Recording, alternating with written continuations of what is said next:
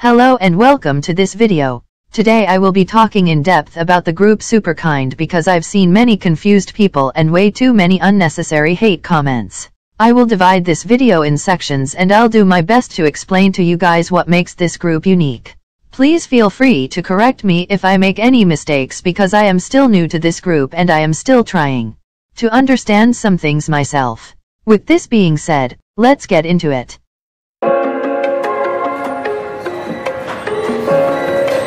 Let's start this video talking about their label, Deep Studio Entertainment. This is the first decentralized entertainment. This basically means that we can treat this group as a game. In fact, every fan is called player. You can join their Discord and you can interact with other players. I personally don't have Discord, but I've seen people saying it's so much fun, so I suggest trying it. From what I've seen in their Twitter account, you can do some tests, interact, create some content and get rewards. I think it's a really cool concept tbh. You can basically stan them only for the music, like I am doing, or you can even play and have some fun in their Discord.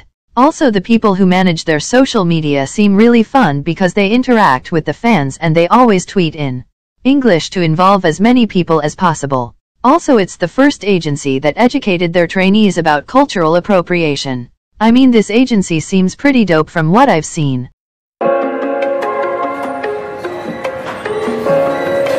The first member of Superkind who was revealed was Saejin, in this video. This is the first AI K-pop idol, which means that this group is composed of 4 human members plus 1 digital member, which sums up to a total of 5 members. In this section I will focus on this specific teaser, and in the next section I will be talking about Saejin as the first AI K-pop idol. As some of you guys might already know, this trailer became subject to heavy criticism. A lot of people accused the agency to have plagiarized the whole trailer because it was way too similar to other existent MVs. Here are some examples.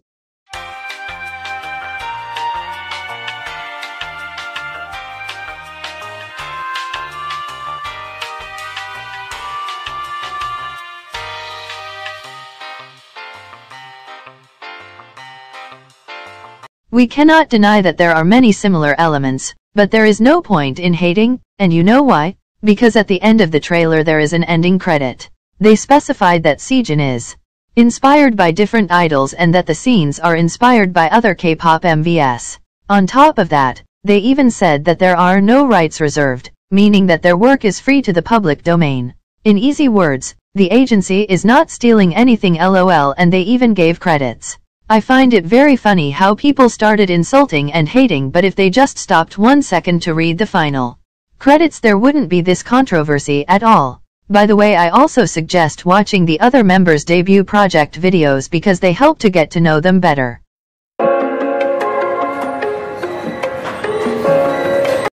Some people are also saying that Saejin is a copy of aespa's concept and that he is basically an aespa's AI or even Navi. I think you guys are comparing two completely different concepts, so let me explain.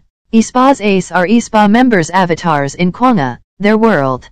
Navi is basically the queen of Kwanga from what I've understood. But Saejin is an actual member of the group. He is in the MV, he sings his own lines, he dances with the other members. He is not just a concept for the storyline like the ace and Navi, but he is an actual member of the group and he's supposed to be treated as one. In fact, he even has some pre-debut pictures to make everything more realistic. Now I've seen a lot of memes about his pre-debut pictures, such as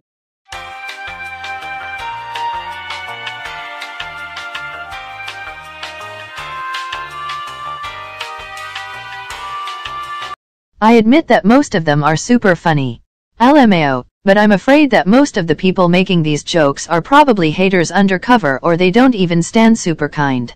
I personally think that if you don't like this concept, you shouldn't stan this group, but you should still respect the members. It's such an innovative idea and there's literally nothing wrong with having an AI member. I mean, technology has come so far.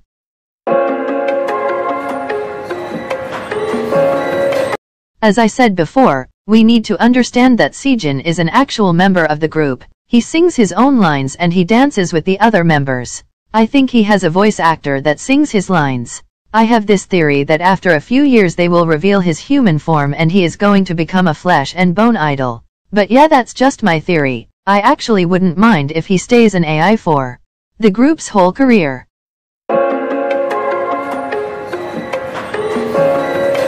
I have this big question, and I'm sure you guys are curious too. How are Superkind going to perform live?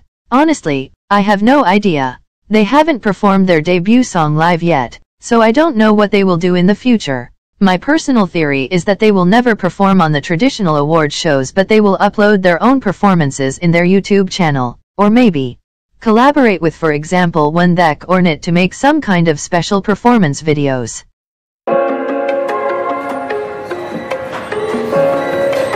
I wanted to say to please leave this group alone if your only intent is to hate.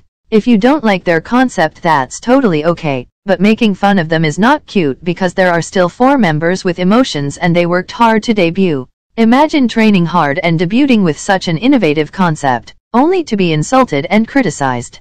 So yeah, if you absolutely hate the concept, then just leave them alone. If you have an open mind though, or if you like this concept, I think you can easily stand this group. I mean, I can't force anyone to like their concept, but please, I'm asking you guys to give their debut song Watch Out at least a chance. It's literally so good and I can't stop listening to it. I really suggest it because they only have 1 song, so it's not too late to stan. I personally will not participate in their Discord events, even though it sounds so much fun, but I don't have familiarity with that kind of stuff. But I think this group is super cool and I hope they will become big. Well, this is all I had to say about Superkind. I hope I cleared some doubts and I hope you enjoyed this video. Thanks for watching and I'll see you in my next video.